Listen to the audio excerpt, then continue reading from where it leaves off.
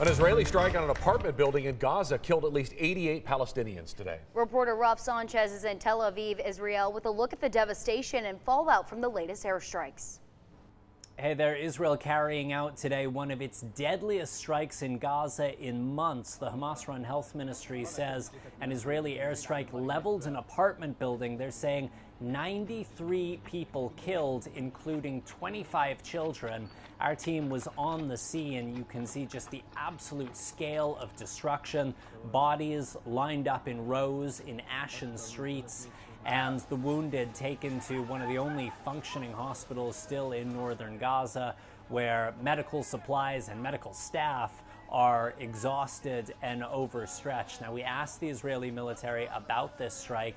They say they are investigating these reports of large-scale civilian casualties and that they take effort to minimize harm to innocents.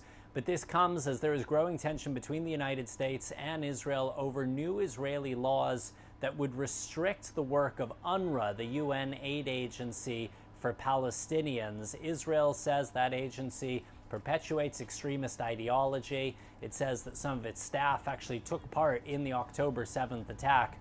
Meanwhile, a month after Israel assassinated the leader of Hezbollah, Hassan Nasrallah, the militant group today announcing his successor is a longtime deputy. This is a man who is in his early 70s. It's not clear he has the same charisma as Nasrallah, and Israel's defense minister is already hinting that Israel has plans to assassinate the new militant chief.